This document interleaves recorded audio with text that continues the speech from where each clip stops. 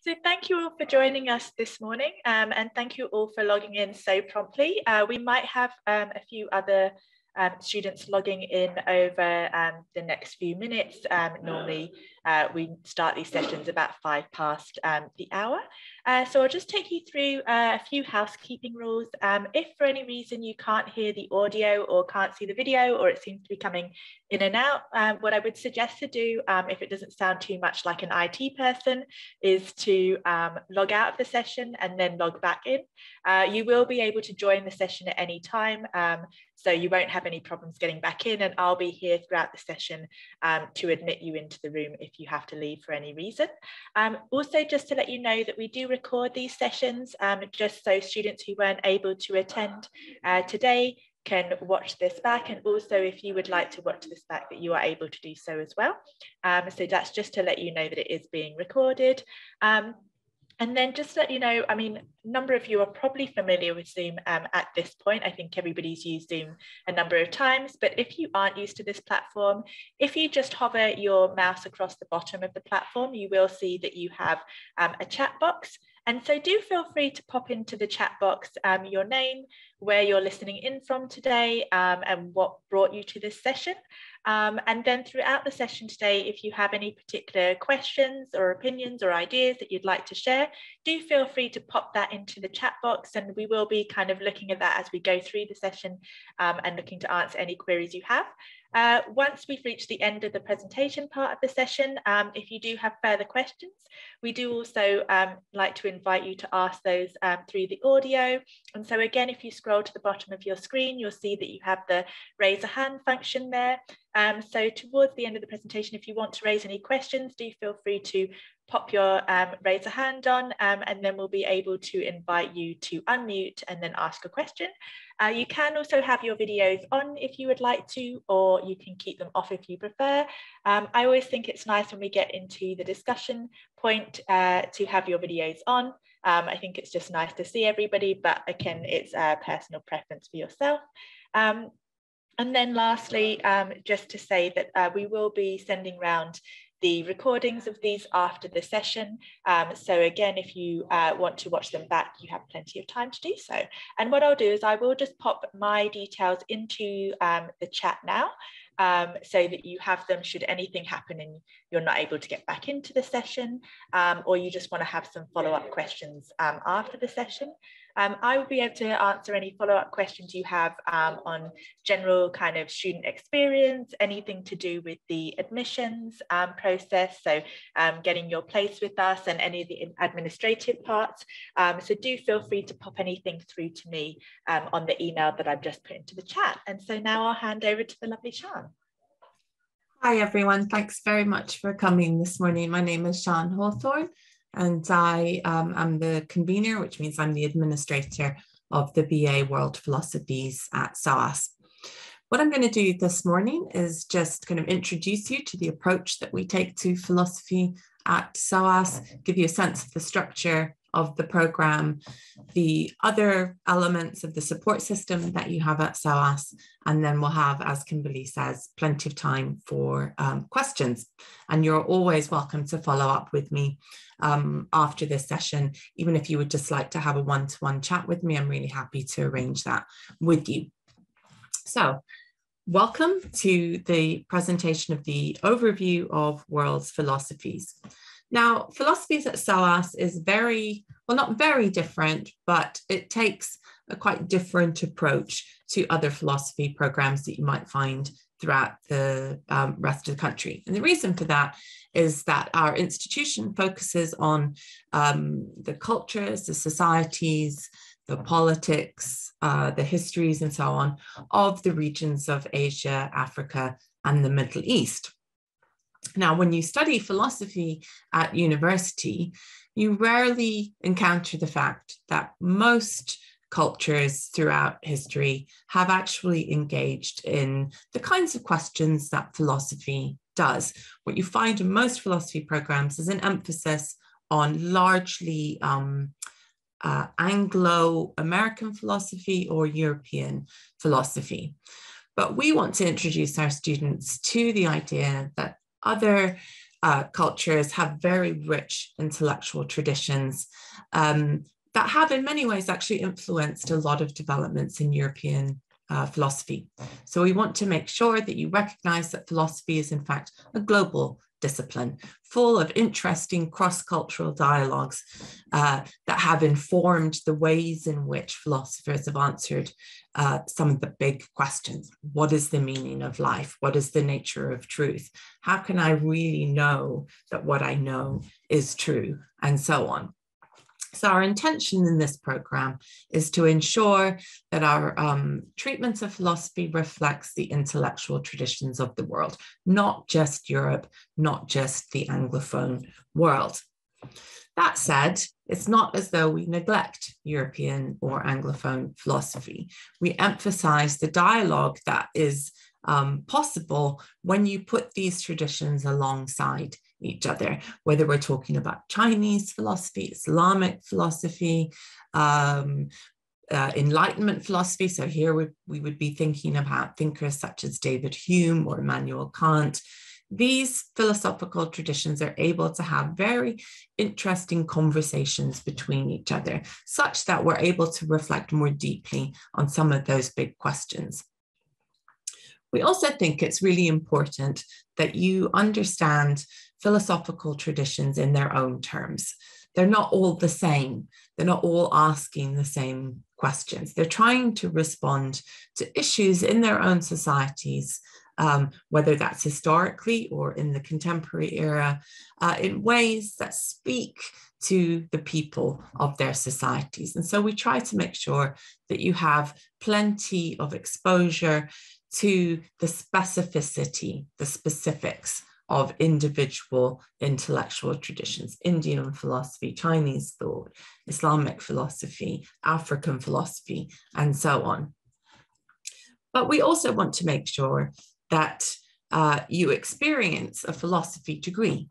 So we make sure that you are trained in the main branches of philosophy, the sub-branches, as they're often known. So that's logic, ethics, metaphysics, epistemology, which is the study of how we know what we know, hermeneutics, which are theories of interpretation, how when we read something, we know that we are at least approximating what the original author wanted to convey, and ontology, which is the study of what it is to exist, to be, what's the meaning of life, those really big questions. And then finally, I think another element that makes our philosophy program quite unique is that we pay very close attention to some very contemporary debates around decolonization, meaning how do we ensure that what we're studying doesn't repeat some of the mistakes and the problems of the past that were involved in the European colonization of most of the world, where European ideas were introduced to other societies and were used to kind of structure them, but also to create a sense of European superiority and the inferiority of other cultures. And we really want to challenge that. We also pay close attention to questions of race, gender, disability, sexuality, in the ways in which ideas always come from who you are, not simply what you are. So I would say that in a nutshell, that is the kind of approach that we take to philosophy at SOAS. And these are the things I think that mark our program out as really quite different from most of the philosophy programs in the rest of the UK, if in fact not in the rest of the world. It really is quite a unique program. Now, I just want to introduce you to the main teaching team. These three people, myself included, are the people who teach the core elements of the program. Dr. Andrew Hines, he is a specialist in European thought, continental philosophy from Europe, but is very interested and does a lot of work on how to put that European thought in conversation with particularly Islamic and African philosophy, as well as Indian thought. And he also does some work on Chinese thought. Dr. Elvis Imafidon is a specialist in African philosophy, but he's also a great expert in theories of interpretation and ethics. And then finally myself, I'm the convener of the program, and I teach largely on questions of race, decolonization, and issues of perspectives coming from disability, sexuality, gender, and so on. Of course, there are many other people teaching on this program, but we're the ones that teach the core curriculum. That's where you get a real grip on the subfields of philosophy, logic, ethics, philosophies of language, and so on and so forth. But you'll encounter plenty of others who are specialists in individual intellectual traditions. So on that note, just to tell you what the structure of the program looks like, what we have is that over the course of the 3 years that you study with us, if you're doing a single honors degree, meaning you're just doing world philosophies, your choice expands over time. And what we try to ensure is that you're able to build a specialism in an intellectual tradition, whilst nonetheless getting the kind of core issues in philosophy under your belt. So in year one, you don't really have any choice at all. And that's because we need to make sure that you've got the foundations to make sure that in the second and third year, you're able to build on those. So you do a course on world philosophies and context, that's surveying kind of history of philosophy across the world, looking at major themes in different intellectual traditions. You do a course called Reading and Writing Philosophy, which is really training you to read philosophical texts, but also increasingly to be able to produce them yourself, to create robust arguments. There's also a course called Methods, Themes, and Debates in World Philosophies, and that's looking at the difference of world philosophies to perhaps more conventional understanding of what philosophy is and what you need to be able to engage successfully with the questions that arise when you start to expand what philosophy means. You do a course called Philosophy, Race, and Racism. That's a course that I teach.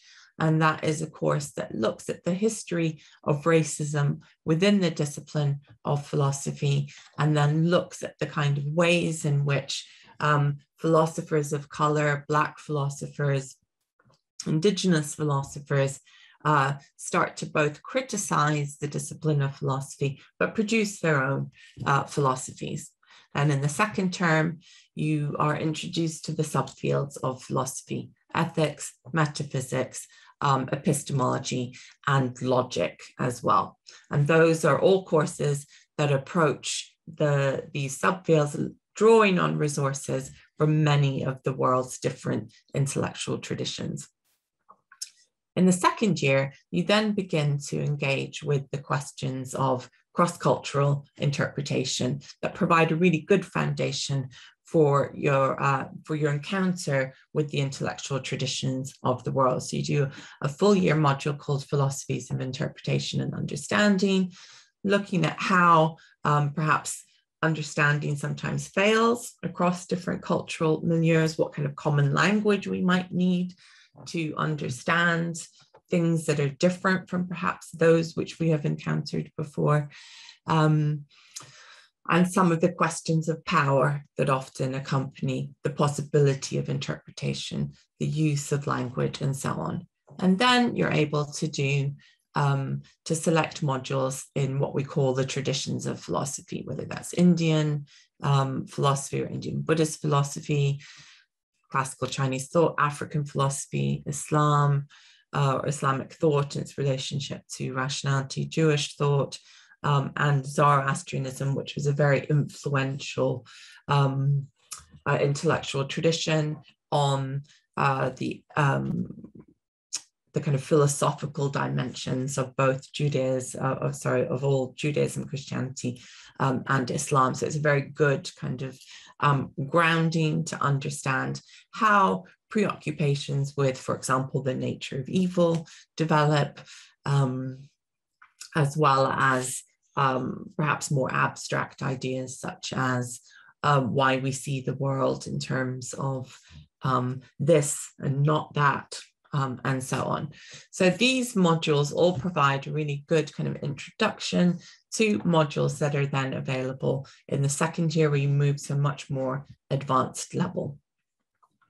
Do a module called The Margins of Philosophy, which is another course that I teach, and that is really preoccupied with those bodies of thought that philosophy has traditionally excluded, such as perspectives from disabled thinkers, queer thinkers, post-colonial Black thinkers, feminist thinkers, and so on, as a means of making philosophy much more hospitable to groups or communities that have not been considered to have anything to offer to philosophy. And we show that actually they have a great deal to offer. You can also do an independent study project, which is a 10,000 word essay where you are supervised by a member of staff who's a specialist in what you want to work on. And this is really an opportunity for you to get much more involved in researching something that really interests you over the course of your degree.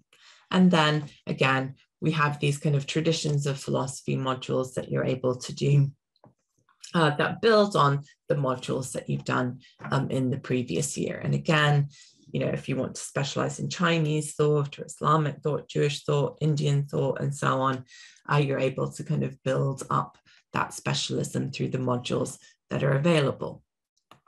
Now, if you're interested in doing a joint honors degree, and there are many combinations that you can do, and you can just go to the website to have a look at that, what combinations of degrees you can do.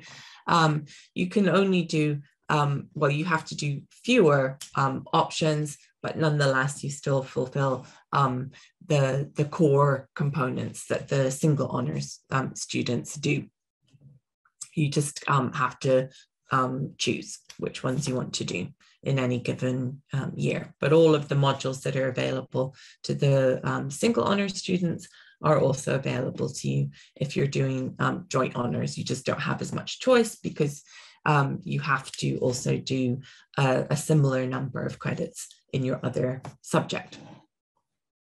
I should also add that for single honor students in any given year, you're able to exchange 30 credits, whether that's two 15 credit modules or a 30 credit module for either a language or for a module that is available in another department, so that perhaps you're interested in political thought, and so you want to do a module in the politics department. That's completely open to you.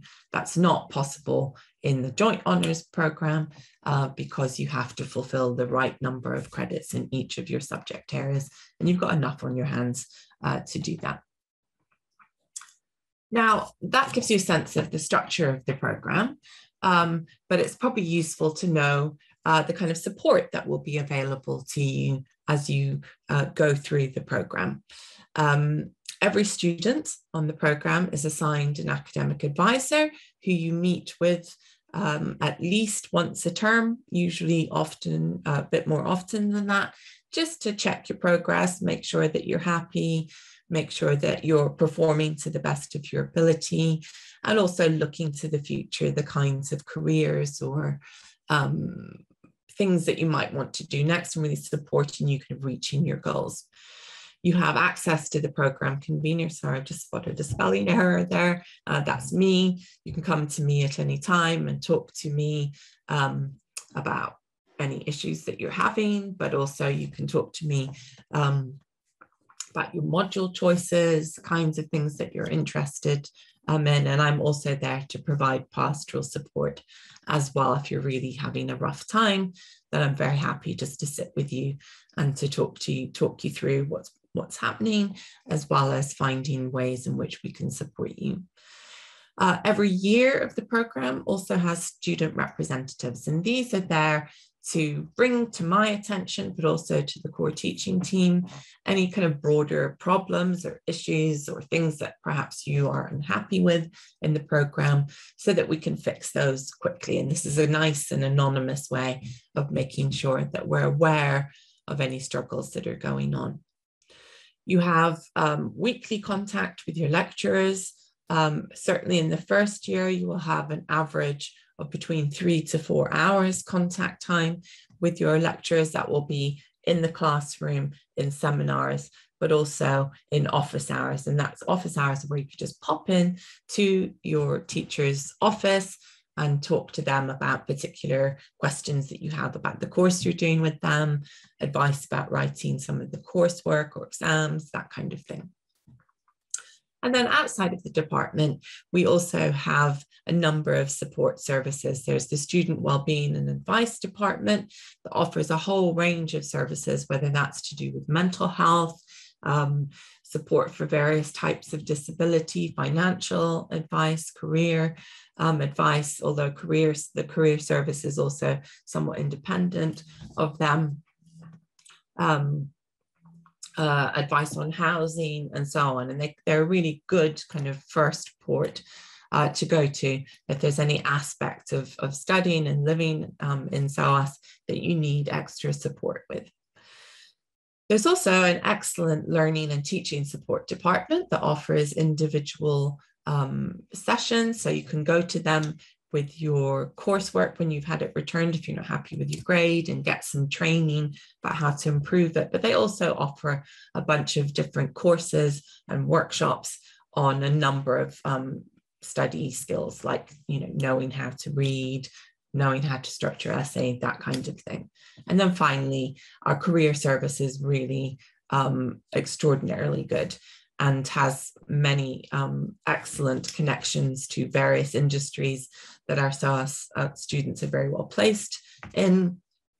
But they also offer clinics on shaping your CV, enabling you to get volunteering and internship experience and all of that kind of stuff. So if you come to us, I always encourage our first year students to make a point of visiting them right from the get-go, so that you've got a really good sense of where you want to get to by the end of the degree. Now, at the same time, whilst the degree at SOAS is quite unique, SOAS itself is a unique and I have to say fantastic institution. I myself am an alumnus of SOAS. I did both my undergraduate degree at SOAS and my PhD at SOAS.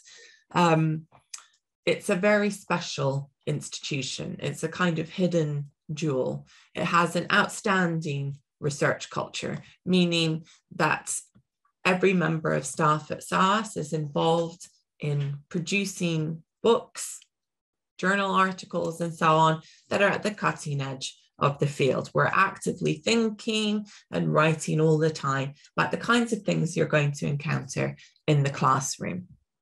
And our department is second in the UK for research that is recognized as internationally excellent, meaning it's right up there. In terms of philosophy departments in the UK, we are in the top 20 philosophy departments, likely, in fact, in the next round of league tables to go up. Our, and sorry, this is slightly out of date, our NSS score was actually 99%, I think, this year, meaning the National Student Survey for satisfaction with the degree as a whole. That was our third year students saying that they super enjoyed the degree and highly recommend it.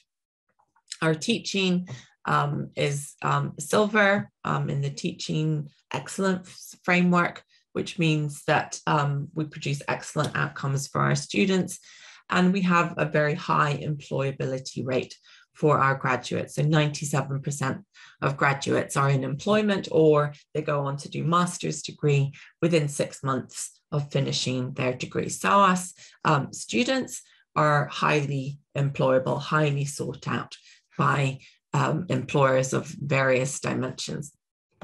And here's a very kind of general list of the kinds of areas that our students go on to after they finish their degrees with us. And so, as you can see, a philosophy degree from SOAS prepares you really to enter any industry that you might be interested in, or to go on to further study, which I would say probably about a third to a quarter of our students go on to do.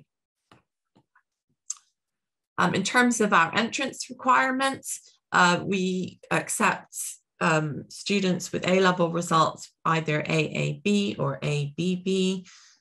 Generally, we tend to look more carefully at those with predicted at least grades of ABB, looking carefully at the personal statement to see whether you're going to fit in well. And, you know, our concern is that you end up doing a degree that you want to do and that you're going to enjoy, not that you're not capable of doing it. If you're doing the IB, then we accept students with 35 or 665 at HL.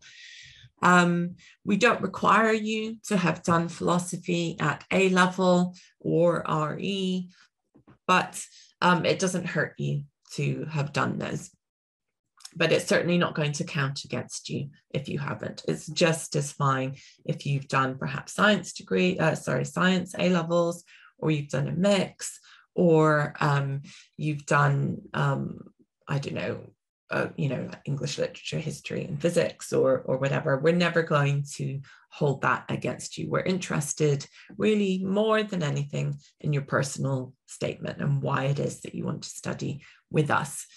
If you don't have any kind of standard qualifications, but we think that your personal statement is interesting and that you'd probably be a good match for us, then we will generally invite you for an interview. And that's really just to kind of talk through your interest, what you've done in your life, and to establish whether were you to come to us, that you wouldn't be paying out lots of money and not having a good result at the end of it. So it's not a threatening thing. It's really just to make sure that you're going to be okay with us. And there you can see that there's some links to how to apply. And I know Kimberly is here to answer any questions if you've got any questions about that. So that's the kind of very quick and general overview of the program. And I'm really now happy to answer any questions that you've got. And if you want to unmute yourselves to ask those, if you just want to type in the chat, that's absolutely fine. I'm really happy to answer any questions that you've got, as I know Kimberly is as well. And I'm just going to catch up on the chat while we're doing this. So yes, I think in the chat there was a few questions about alternative qualifications, and our website is just being updated at the moment.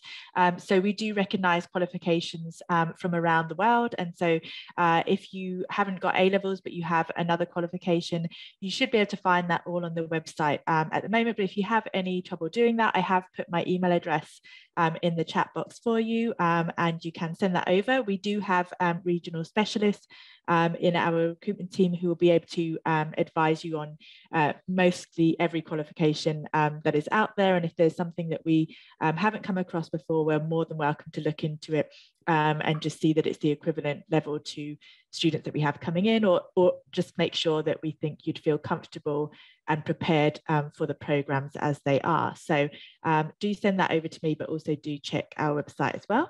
And then I can see that there was another quick question that said, can we come and visit the campus? So yes, yes. Yes, definitely. We have two campus visits every 2 weeks, and then also we will have a number of events happening throughout the year for you to visit campus on open days, which this is a virtual open day, but we also have in-person open days. And actually, I think it's good to participate in both. You get a different feel from either one of them, but I do think it's a good idea to come to SOAS and to see SOAS and to kind of do it when term is on, so that you can see what it's like when students are here. It is a little bit different, obviously, at the moment, because we are still coming a little bit out of COVID. So we have some in-person teaching and some online teaching, but I still think it will give you that experience. And I would say for any students who are able to visit universities around the UK, it is such an important factor of whether you feel like the university is going to be the right fit for you. Obviously, academic wise, it's kind of a priority for you, but I think when you're thinking about your studies, you also need to think, is it somewhere I'm going to be at home? Is it somewhere I'm going to thrive? Is it the right environment for me? And every university is different in itself. So I think really being able to travel around and see different universities will help you to make sure that you're, one, making the right choices of who to apply to, but also in your final decision of where to go. Yeah, I think, you know, what you don't perhaps get from an online presentation and so on is a sense of the kind of vibrancy of the campus. It's quite a small campus, so there's a kind of lot of hustle and bustle, but that means that people really make excellent friendships. There's plenty to get involved in.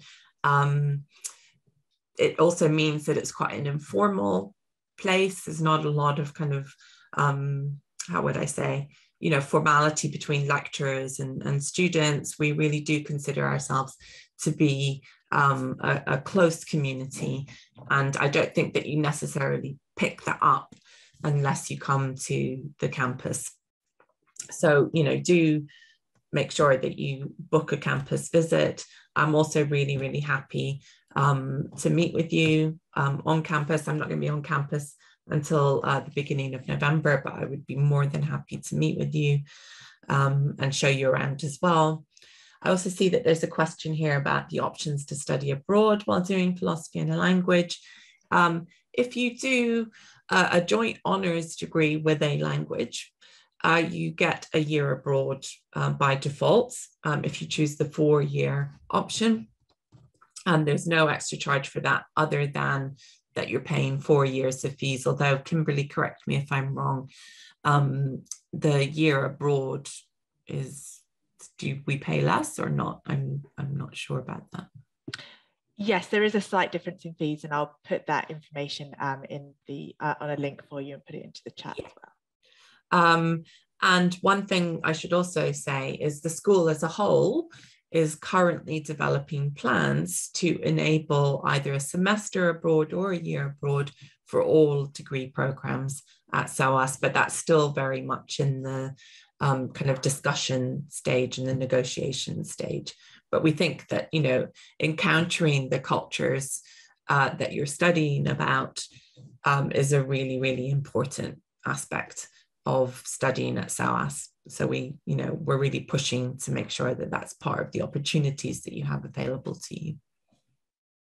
And I would say that even at SOAS, as a student who's coming into our programs, we are 54% international in terms of our student body, and we have students joining us from all around the world. So that is, again, part of the sort of the benefit of being at SOAS. When people always tell me, okay, tell me what's special about SOAS and tell me what makes your programs unique. And I talk through kind of the very interdisciplinary approach that we have. I talk through the great academic staff that we have, but I always say that one of, you know, the real kind of selling points, if you will, if it were selling, would be our students, in that they come from lots of different countries, lots of different perspectives, lots of different backgrounds, cultures, but the one thing that they all have in common is that they want to share that, and they want to learn about other people from other backgrounds. And sometimes you might not all have the same opinions, the same ideas, but the fact is that the SOAS student wants to hear everybody else's ideas, everybody else's opinions. They want to know about it. They want to know why it's different to what they think they want to know. Should it be different to what I think? And you'll probably find when you come to SOAS that you might have some very fixed ideas that you have that will be wildly different to when you leave SOAS. So I think that's really part and parcel of it. And languages in itself as well, when you're on the SOAS campus and you're walking around, it's not uncommon within about a 20-minute duration to have heard 7 different languages. So I think that, again, is one of the beauties of SOAS. I couldn't agree more, actually. I think I think our secret selling point is really our students, and how much students together contribute to the learning experience. So it's not just in the classroom, it's really those conversations that you have in the hallway, over coffee, in the quad or whatever, where you're really encountering all sorts of different ways of looking at the world. And I often feel as a teacher, as a lecturer at SOAS, that I too am constantly learning and being challenged by my students. And it's just such an enormous joy to be in the classroom with so many different people and just being challenged and often having a good laugh at the kinds of misunderstandings that we might have, but all, in the end, coming together and realizing that we're all in it together, and that we can really develop friendships and warmth out of those encounters. And I think, you know, in a world where your cultural difference often seems so kind of polarized, what you find at SOAS is actually really great ways of resolving some of that difference, coming together, respecting each other, respecting our differences. So yeah, I think if that's probably one of the things that makes SOAS one of the best places, certainly to work, and I hope to study as well. Yeah, I think even in the classroom as well, you can even be coming at things from different perspectives. So because we have a very interdisciplinary approach, where we believe that all of the subjects we teach are kind of intersected and interconnected with each other. You could be in a classroom where actually you have economics students studying alongside you, you have politics students studying alongside you, you have anthropology students, and you're all approaching that particular module, that particular class from a different perspective. But then you're kind of learning off of each other, and you realize that the world isn't built that way. We don't live in silos where we can only think from one perspective and only think with one kind of goal. Whatever you do will be impacted by lots of different things. And so I think that's really kind of what you gain in terms of coming to SOAS and coming to an institution that is smaller, that does have maybe a more specialist portfolio of programs, but actually it then widens your own kind of opinions and ideas, because you can dip your toe into all of these different areas. Yeah, so true. Just see if there's any questions that we've missed. Do feel free to add in any questions. There's no such thing as a silly question at all. So do feel free to pop in anything that you'd like there, or if there's anything that we've touched upon in the earlier presentation that you might want to know just a little bit more about, do feel free to pop them in, or pop your hands up if you'd like to as well. And also feel free to tell us just a little bit about who you are and why you're interested in this particular program.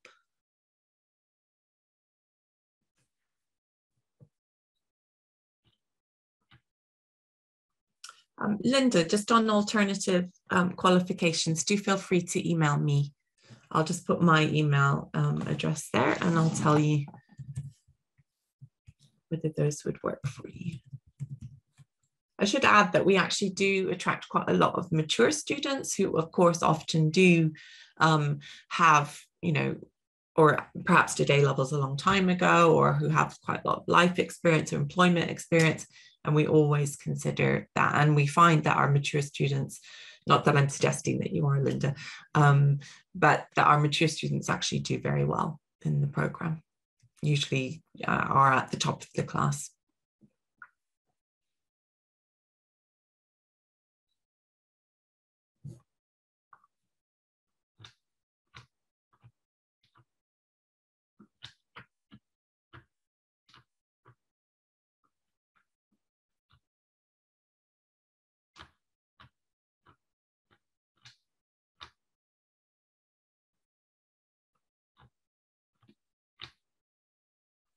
Just as far as which A-levels would be preferable, I think Kim has answered that quite well, but we certainly do, you know, have students on the program who perhaps done a maths A-level or an economics A-level and so on. So, you know, as long as you meet our requirements, because of our approach to philosophy, we're not assuming that you've got any kind of background knowledge of our approach. And that's why we spend quite a lot of the first year of getting you all on the same page. So it's not that your A-levels don't matter per se, or what the subjects are. I think Kim is right. You know, social sciences and the humanities do kind of give you the tools for a certain way of thinking and producing forms of coursework, those kinds of things. But we're not necessarily assuming that you've done a lot of philosophy in the past.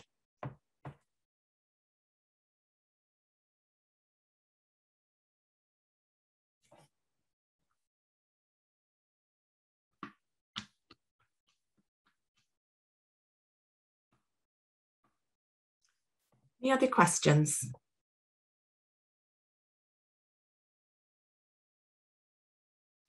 probably quite a lot to take in, but yeah, do feel free to ask any further questions that you might have, or obviously follow up with any emails that you might have about the programs. And as I say, I'm really happy to just meet with you one-on-one, for the moment on Zoom, but in a couple of weeks, I'll be able to potentially meet in person on the campus.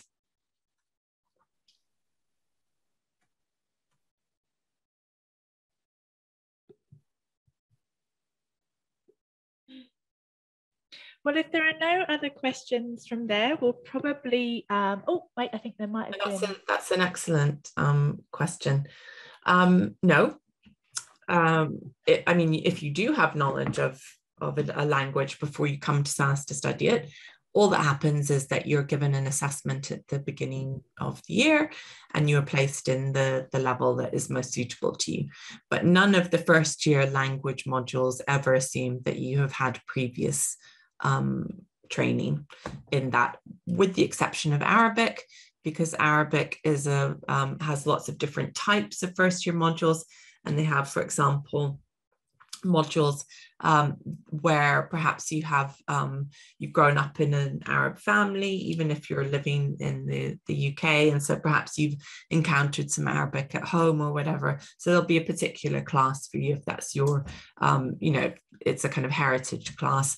But there are also, of course, Arabic classes that don't assume any prior knowledge whatsoever. And that is the same for all of the languages that we teach at SOAS.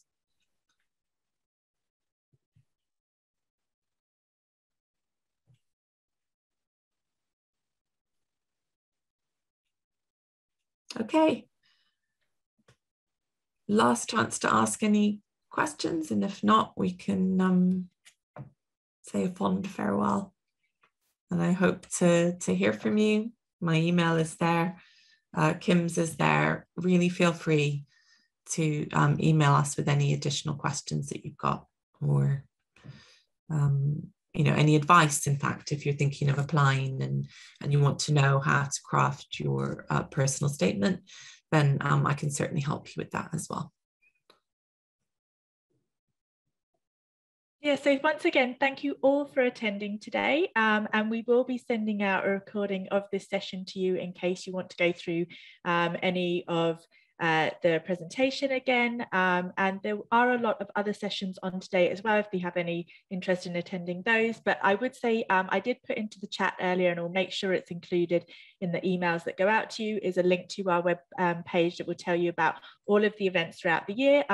And you know, I know some of you are listening in today and thinking about this next upcoming year, or possibly the next year, or possibly the next year from that. So I really would say to get involved in as many of the events, either online or in person. I think it just really helps you to know, like I say, which universities you might be wanting to apply to, and then once you get to the point where you're making the decision, which university really fits from you.